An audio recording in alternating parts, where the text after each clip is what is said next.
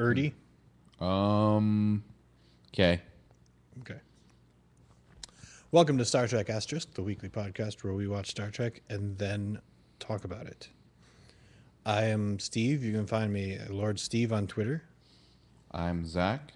I come from a magical land of unicorns and gumdrops and and then there's this one demonic cat. Yeah, His name is Rousdower. That's accurate. Yeah.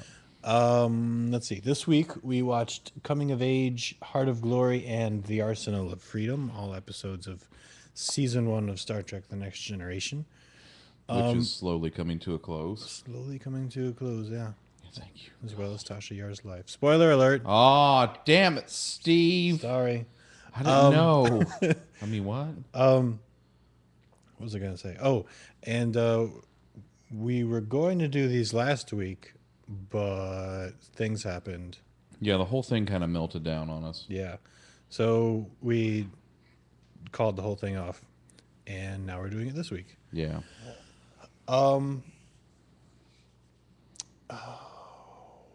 was I going to say? All right, well, let's just get into it. Okay. So, in Coming of Age, it's kind of a Wesley story.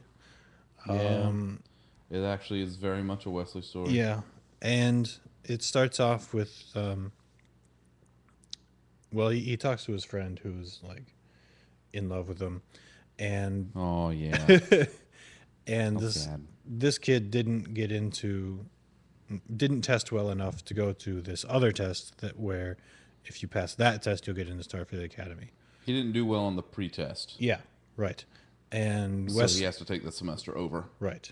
And Wesley did. So he's going to regionals. What? Really? Regionals? Is that how we're doing that now? Yeah, sure. Wesley's going and this kid's not. And then Wesley's say, "Oh, I'm sorry. It could happen to anyone. This never happened to me before." Oh, so, no. He goes down to this planet and there's like 3 other people there. One of them is some kind of alien. And the other is Vulcan. And there's this girl there who apparently thinks that Wesley's cute. Basically, they go through the testing, and Wesley is most anxious about the psychological test because he has no idea what he's supposed to be afraid of. Right. And that's what it's going to test him about. So he's after a few tests, he's sitting in the holodeck, kind of wondering how can I study for this? Yes. How can I what images should I bring up to scare myself? And Worf comes in there and helps him and says, "Well, this test, even when I took it, they dug deep into your brain to find out what really gets you inside there." So and he's like, "Well, I thought Klingons didn't have any fear." He's like, "Only a fool fears nothing." Yes. So that's how Worf do. Right. So then he goes back down and they're taking the psychological evaluation. But before this, he helped out the alien. Yeah, I forget his name. Yeah, Mordock or something like that. Yeah, I think you're right. Yeah, he helped him out, and now Mordock is coming out of the psychological test, and he looks rough, dude. He looks like all hell broke loose in there. And so Wesley goes into the room, and there's just this chair. So he sits down and like waits. 10 seconds later, he's like, "Has everybody forgotten about me? Is there anybody out there?" Nice. And all of a sudden, explosion! Kaboom! And he's like, "Oh God, what happened?" And he runs out, and there's nobody there. Mm-hmm. And it's like, "Hey, somebody! There's been an accident in the environmental chamber. Help!" And it couldn't possibly be a test. Because why would it be? And so he opens the door, and there are 2 guys in there. One's stuck in the back, because he's afraid to come out. But the other guy actually has like one of these giant conduit pipes on top of him. Yeah. And so Wesley has to choose. So he chooses the guy that's trapped because the other guy, he could at least get himself out. Yeah. You know? but the guy who's trapped, he has to help the guy out. So he helps the guy out, and the other guy's like, "What? What about me? What about me?" He goes, "You're not injured. Get up and get out." He's like, "No, I don't wanna." And Wesley helps the guy out, and then everything suddenly stops, and the instructor that's been giving them the test, that's been administering the test, he walks up and goes, "Good job," and he goes, "Oh, I understand now. It was my test." And then the other Yes. guy walks out like, "Thanks a lot, jerk." But So yeah, he passes that test, but he doesn't pass overall. right, Mordock, yeah, Something like that. Yeah. he actually scores just higher than Wesley, and he is accepted into the academy, and he is the first of his species accepted into the academy. So it's a big momentous occasion for Starfleet Yes, and for his species. and for his species. Meanwhile, back on the Enterprise, Picard is going through a test of his own. Yeah, One of his old friends, Admiral Quinn, has come aboard with Lieutenant Commander Remick. Remick. Oh, and Remick is just a jerk. Yeah, yeah, He is like total a jerk and a half. Quinn says that he thinks there's something wrong on the Enterprise. So Remick is tasked with finding out what that thing is. Yeah. So he's going around and judging everyone and being a fly on the wall And basically questioning. He's going through and he's questioning everybody else about the captain, like Yeah. specifically about this one incident. well, it's several incidents. Like, he basically goes throughout the episodes that have happened so far. Well, yeah, but there are a couple of certain things that he focuses on. Yeah, well, yeah, true. And then he gets to Riker, and Riker's like, "Listen, if you have something to ask the captain, bring him in here and ask him about his log entries and something." So after a few more questions, he finally does talk to the captain. The captain does his best to explain everything, and everything checks out at the end. And but Picard is getting fed up with all of the questioning, so he goes to Admiral Quinn and says, "Listen, I'm through with all of this, all of the aggravation that this And is all the putting." BS that you've been putting me and my crew through. Yeah, yeah. So Admiral Quinn drops the act and says, "Okay, Remick, get in here." And Remick explains, "You know what? I didn't find anything wrong. This is a fine ship. In fact, I'd like to serve on the ship later on if it's possible." And Picard's like, "Puh." And then Quinn explains that, okay, good, nothing is wrong, because I've been thinking that maybe there's some kind of conspiracy going on in Starfleet, and I needed to know who to trust. And I want you, as one of my most trusted friends, to be in a power position to know, so you can report on what's actually going on in Starfleet. And that particular position he says to be put in is it's like the headmaster of the academy or something like that. Yeah. Yeah, basically to be the guy over Starfleet Academy as a Right, whole. right, yeah. Which is, I mean, that's is a huge step up for him. It's a good position. Yeah. Oh, absolutely. So Picard says, "Well, I have to think about it." And of course, we know that eventually that's going to mean no.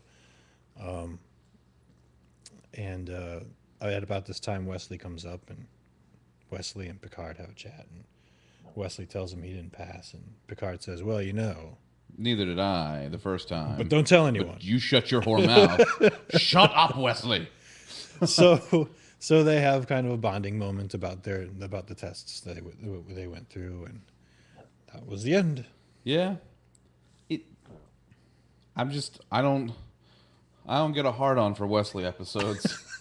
I mean, I understand that, it's there is the whole thing about, it's a dual storyline episode, Yeah, like a lot of them have been so far. But it's kind of more intermingled than It most is. of them have been. It is because they Thematically, if not anything else. right, because they both focus on Starfleet Academy, you know, They And focus on somebody, one of our key cast members, getting into Starfleet Academy. One is a student, yeah, and one at the top. yeah, yeah, You know, so you're kind of approaching Starfleet Academy from both angles. yeah, and being tested for it. But yeah, it just it was interesting, but there was I don't think it was for me. Yeah, Eh, it's not for everyone, I suppose. no, I didn't mind it that much. yeah, It was I kind of enjoyed seeing Wesley go through his test and you know finding more about him. yeah, But the next episode was nothing like that. The next episode is the Heart of Glory, and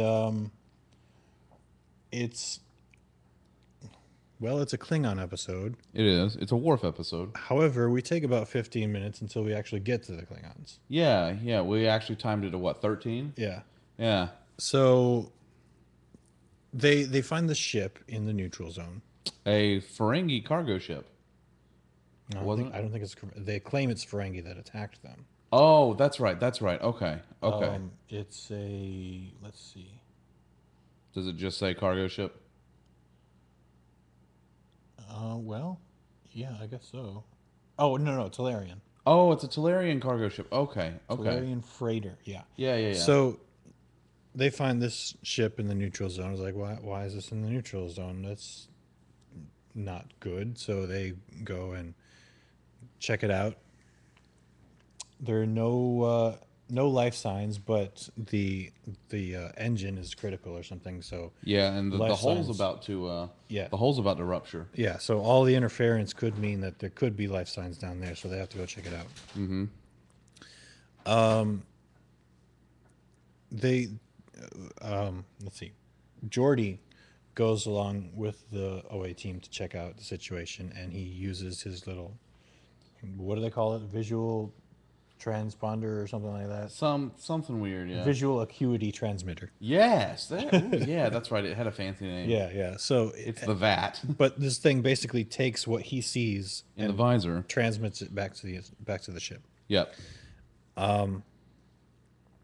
And we find out that what he sees is like a whole range of things. Yeah, there's all different levels of light and like he can there's like spectrography and all kinds of crap that he sees. So the first 13 minutes of the episode is a Geordie episode. Pretty much. We're finding out what he sees. And then we get to the Klingons. We find the Klingons and I guess it's their sick bay or something. Right. And they've got one that's about to die. Right. And then two others that are there. So they end up the one they have to carry the one out, and at the last minute, Lieutenant Yar, despite all the interference, is able to beam them back when it seemed like they exploded with the ship. Yes. But they all made it back. But soon after, the injured Klingon dies. You know, there wasn't anything they could do for him. It was too late. So the other two, they're like, look, we're tired. We just had this battle, yada, yada, yada. Let's rest, and then we'll talk more later. And so Picard goes, I don't think we're getting the whole story here. Right. And he's like, we'll deal with this later. In the meantime, these two Klingons are talking to Worf, and they're like, hey, you know, you're a real Klingon, right? You haven't just been hanging out with these sissy pants humans all the time and becoming one of them. He's like, don't you talk about me like that. They're like, haha, you are still a Klingon. So you can get angry. So they wanted to talk about what they were doing, but they were afraid of making Worf angry. Right. Because what they were up to, as it turns out, they were being a little sneaky. They were a couple of renegades. They were fighting their own kind. They were trying to incite a civil war, and they wanted to kind of single-handedly rule that entire quadrant. They were basically upset at the Khitomer Accords. Like they didn't want to have peace with anyone. They wanted to stick to their Klingon background and make war. Yeah, yeah. So that's what they were going, and they were trying to incite Worf to think the same way. Yeah, they were trying to have him join their cause. It's like, well, aren't you a real Klingon? You know, where's your pride? Where's your sense of duty to your own people? Yes. And he's like, hold on a second now. First of all, where's your honor? Yes. You know, where is your sense of loyalty? Where's all this? If you want to talk about being a true Klingon, look at yourself. What the hell's wrong with you? Yeah. So while the Klingons are explaining this to Worf, one of the Klingon higher ups or something, I don't know, Yeah, another some other Klingon comes in, hails Picard, and tells Picard what's going on. Like, these guys are renegades. We need to take them. and he's like, all right, well, let me see about that because we have them here right now. So he's like, okay, Yar, you get a security team and you go get these guys and, you know, put them in the brig basically because these guys are trouble. Now Yeah. we know. Yeah. And so they go down and they're able to take them and they lock them up. Well, it turns out one of them has parts and he puts together a gun. He snuck a gun on board. Well, they both did. They're both like around on their belt and stuff. Oh, yeah, yeah. Was it both of them? Yeah, yeah. Okay. Um, so they put together their guns. They break the force field that's on the door. And they make a break for it.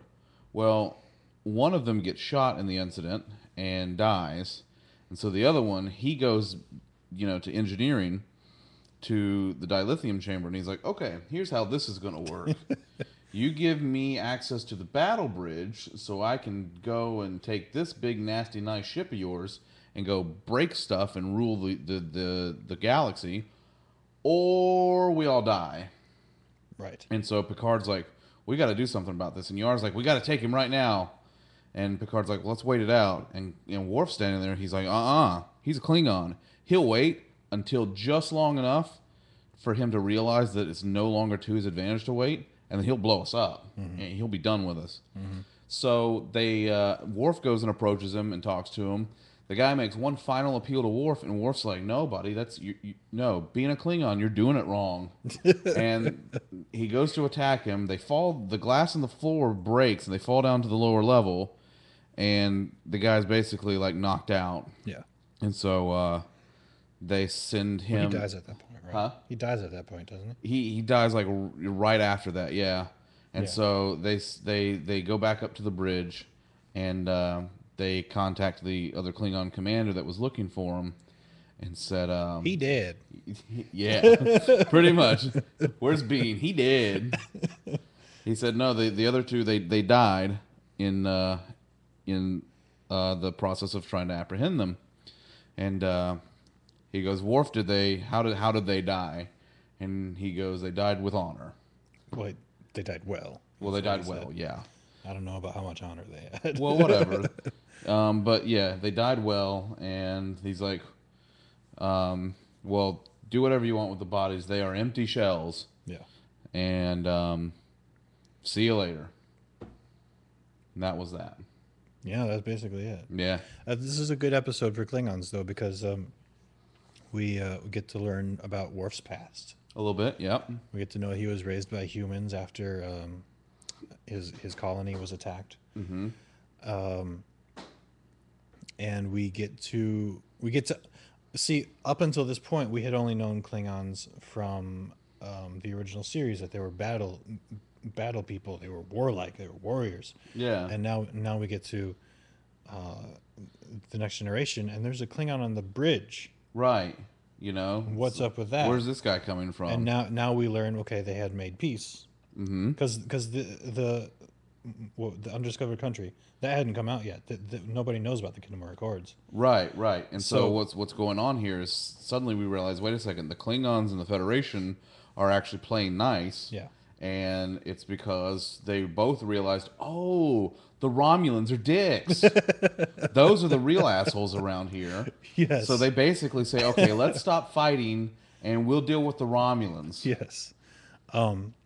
But yeah, this is a good episode to understand that peace has been made, but not everyone is particularly happy about that. Right. Yeah, that's good. Yeah, Anything else to say about it? I thought this was a pretty good episode. Mm-hmm. I liked it. Mm-hmm. I mean, like you said, we learn more about Worf and his past. Mm-hmm. We get a richer sense of Klingon culture, Yes. and we see how they've evolved over the last 100 or so years. Correct. And it's really good to see that they have sort of evolved, because now now that you think about it, Klingons have sort of stepped up as far as their place in the Star Trek universe. Right. And really, the Ferengi are the new Klingons. Well, they intend to be. Well, I mean, the way we know them at this point, Yeah. they're very their backstory is really simplistic. Yeah. So far, all we know is they're money grubbing cheats, and that's all we know. We don't have any real culture on them yet. Yeah. Whereas the Klingon thing was battle. Right. The Ferengi thing is money. Is money. So that's that episode. The next one is the Arsenal of Freedom. The Arsenal of Freedom. You want to start this one out? Yeah. So we have a Federation ship that apparently crashed on this planet, and we're going to look for them because, hey, that's what we do. Search and rescue. Yeah. So we get to where they're supposed to be, and they get hailed from the planet, which is odd because there's no life signs immediately on the planet. There's Intelligent life signs. Yes, there's nothing running. Like they can't, really see anything. Right. And they get the hail, and it turns out it's a sales guy. It's a recorded message from a sales guy, and it turns out this planet. What was the name of the planet? Minos. Minos. Minos is what they call the what was Arsenal of Freedom. The Arsenal of Freedom. Okay, Yeah. yeah. I just want to make sure. Yeah. Okay, so and basically what they did was these people that lived on this planet, they developed and sold war weapons. Like they perfected this amazing weapon that adapted and could basically take out anybody that they that you sicked on it. So okay, great. Sicked it on. Yes. Yes. See? On which you sicked it. Sicked it. Whatever. Anyway. Whatever. The thing would go kill stuff when you told it. So, okay, great, but we don't care. So they turn off the recording and they decide, okay, well, let's go down there and sort of investigate and see what's going on, because if this thing is still running, maybe there's other stuff that's down there running and maybe somebody's alive. So they get down there and they start to look around. A minimal away team at first. Right. And what was it? It was Riker and Data and Riker, Yar. Data, and Yar. And so they're looking around. It's like, okay, well, there doesn't seem to be much down here. And then the guy that's the captain of the ship that crashed, he shows up. And he starts talking to Commander Riker. Because they're good friends. Yeah. And so he's talking to him. And, there's something weird on his face. He's like, are you okay? Do you need medical attention? He's like, no, I'm fine. And so he's like, well, why did you come? He's like, well, we came to rescue you. We heard you crashed and we wanted to come, get you guys out. And he's like, on what ship did you come? And right about that time, Picard buzzes him and says, there's no life signs on that planet aside from you guys. Aside from our away team, nobody else is alive down there. And Riker just kind of looks over at his buddy and he goes, okay. And Riker's like, we came on the Lollipop. It's a good ship. It's a good ship. And so he keeps asking him, he's like, what is the armament of this ship? And he kind of looks at him. He's like, why would you need to know? He's like, it's important that I know. What is the armament? And Data walks up and goes, there's no life here. And Riker's like, yeah, I know. He's like, so what's the armament of your ship? He goes, 10. That doesn't make any sense. 6. What are you even saying? And then they figure out, it reveals itself to be a hologram. And there are these like egg things with tails that that are the defense mechanism for this planet. So they start fighting with those. And Picard and Crusher are like, okay, we got to get down there and figure out what the hell's going on. So they go down and they're wandering around and boop, they fall into a hole. Whoops. Yeah, and not only do they fall, but Dr. Crusher, like, she fucks herself up pretty bad. Yeah, she breaks an arm and a leg. Yeah, so she's got like blood gushing everywhere. So Picard fixes up the arm, doesn't realize the leg until way later, and by this time, Dr. Crusher's lost a lot of blood. She's starting to go into shock, and she's probably concussed. Yeah. So she can't, close her eyes, go to sleep, or anything because, Right. So Picard's got to keep her awake and stop both of these wounds, And find a way out. and then find a way out. So he gets the arm fixed, and then he finds out later, oh, there's a leg too. And so he finds there's a root that's growing in there, and because her grandmother helped colonize this other planet, she knows about it, and then that it has clotting properties. So he gets it all, fixes up the leg. So at this point, he's just trying to keep her, awake and coherent. Meanwhile, up on the surface, Data and Riker and Yar are fighting these things, and they've already fought off one wave of them. The next wave has come out, and it's got shields, and so they fight it off. And then a third wave comes at them, and Data's like, these things are coming every 12 minutes, so we got to do something about this. The third wave comes, and they barely kill it. Right. And they're like, okay, this next one, we can't handle that because it's getting stronger every single time. So let's fix this right now. Well, meanwhile, Picard stumbles on this little view screen that's like hiding under the dirt, and he touches it, and then like this whole console lights up down in this cavern where they fell. And then Sales Guy shows up. And Sales Guy's like, hey, do you like the demonstration of our weapon system? Pretty nifty, huh? Hell no, we don't. And he's like, no, turn it off. He's like, but why? Then you don't get to see how awesome it is. He's like, because it's attacking my people. He's like, I know, isn't it great? So Sales Guy hologram is useless. Man. Yeah. And the others actually end up finding them. And they're like, hey, we're down here. So Data jumps down. And he's like, hi, how are you guys? I'm doing great. And Picard's like, yeah, we're doing kind of shitty. So Data pulls out, a couple of tools, and he starts to get Crusher stabilized. And then they go over to kind of examine the console to see, what they can do to turn this thing off. Because by this time, it's about 2 minutes before it's going to launch that fourth wave. Yeah. And according to Sales Guy hologram, that fourth wave, that's it. They're done. Yeah. By that time, it has fully adapted, and yeah, we don't care. We're going to blow you up. Which sucks because guess what? Up around the planet where the Enterprise is orbiting, they've been fighting with one of these things that they can't see because it's cloaked. Yes. So Geordi's in charge up there, and he's like, all right, we got to figure this thing out. And then the guy that's down, the chief engineer at this point, he actually outranks Geordi, but Geordi's in charge. Right. So Geordi's like, all right, listen here, motherfucker. I'm running this right now, and until Captain Picard or Commander Riker get back, I'm not relinquishing control because they put me in charge for a reason. He's like, I outrank you. He's like, and I'm running the ship, so go away. Deal with it. Deal with it, Shades. So he's like, look, we need to get out of here. He's like, yeah, well, we're going to try to fight this thing one last time, which they do, and they're unsuccessful. And Jordy's like, all right, we got to get out of here. And then he's like, well, where are you going? We can't just leave them on the planet. And he's like, shut up. If we didn't leave, we'd have gotten blown up. So they leave. They get a safe distance away.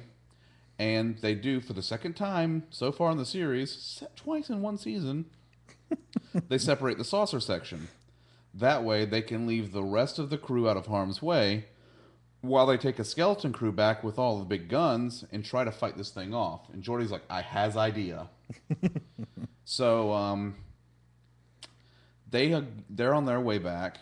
And finally, Picard and Data are down there looking through the schematics of this thing. They can't get the guy to shut it off. And Picard's like, wait, He's like, we'll buy one. We'll just turn it off. We'll buy it. He's like, oh, excellent. He's like, so you can stop the demonstration now. He's like, okay. And then the thing just disappears right before it kills Riker and Yar. Yeah. And then communicators start working again because there's no shield, there's no, anything blocking the communications. And great, awesome. Except the thing is still trying to fight the ship up top. So Geordi's like, all right, here's what we're gonna do. You guys are awesome, and we're gonna fly this thing into the atmosphere so we can see what it is we're fighting. And it's gonna be bumpy, but we're gonna do it. So they start to enter the atmosphere, and I mean the temperature is reaching like ungodly levels, like close to 3,000 degrees. Yeah. But The fire. the fire that's like engulfing the Enterprise at this point also forms around this thing that's cloaked. So they see it, they get a shot at it, they shoot it, and boom, it's gone, and they can fly right back out. They beam up the away team. Dr. Crusher's okay because she gets to sick bay, and then Picard and Riker walk in and go, "Hey, where the fuck is the rest of our ship? You better go get it." And Geordi's like, "Okay, engage." And that's the end. That's it. Yeah, this is a good episode. I thought it think was so. pretty cool. Yeah. I think it's good because it mixes a little bit of the old school original series, sort of like on planet action, Yeah. with a little more of a richer storyline. Yeah. Plus, you do get the back and forth of what's going on up top, and that's something that's sort of staple to the series. Yeah. Yeah. Keeping up with everybody. He's not engineer yet, but we got engineer in charge. Right. We got future engineer in charge. Yeah. Yeah. FEIC. So yeah, it was a good one. Yeah, I thought so too. And the guy totally looked like John Lovitz. He did. Oh my god, he really looked like John Lovitz. It was kind of creepy. Yeah. So that's that. I don't think there's much more to say on that. No, Except that Logan is a douchebag. Yeah, Logan is kind of a douchebag, but that's okay because he won't be chief engineer for long. So yeah, that's what we saw this week. Let's see. Okay, so next week we will see the Symbiosis, and then Skin of Evil, followed by We'll Always Have Paris. And that will be our last full week of season 1. Correct. Because we've only got 2 more episodes of season 1 after that. Correct. I think we're gonna mix in the premiere of 2. I think. Because it's not a 2-parter or anything, so we should be good. Yeah, it's not. Season 2 didn't really start off with a bang. It's not like they separated the saucer there too. So we didn't have any messages or anything, but hailing frequencies are open at 513 asterisk. That's 513-278-7475. Call now. Google Voice is standing by. Yes, you can call us anytime, day or night, and we won't answer. Google Voice will. You can leave your message there, and we will play it on the air. Your voice will be on a podcast. I know you'll be almost sort of not really internet famous. Let's see what else. Go to our website for more reviews and stuff, and you can even check out the series of videos that I'm still developing, but it's getting there. Yes, they're literal interpretations of song lyrics. Yes. And the first one was Vanessa Carlton's 1,000 Miles, and it's pretty hilarious.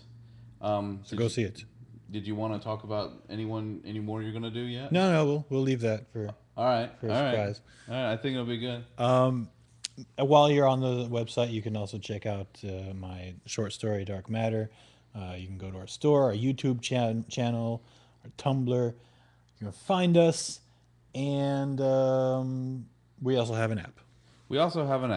For those of you watching the video right now, or you may be even watching it from inside the app, because our app features a video player, shows you some of the latest episodes of Star Trek Asterisk, along with recent Twitter posts and blog posts from thegreenasterisk.com, and a bunch of different ways to find Steve. Plus, you can actually open the Green Asterisk Live, this show live every Friday at 6 p.m. Eastern. You can open it from right here and view it in your browser so you can watch along with us. Ooh. I know. It's pretty nifty. Special. I know. So you guys should totally get that app. It's pretty bitchin'. I know. I wrote it. So, that's it. Yeah. I think that's all of the old and new business. Pretty much. All right. That's it from us today. Remember to, what is it that I always say? I forgot. It's been so long. It's been so long. Remember to help control the tribal population. Have your tribble spayed or neutered. Live long and prosper. Goodbye, everybody.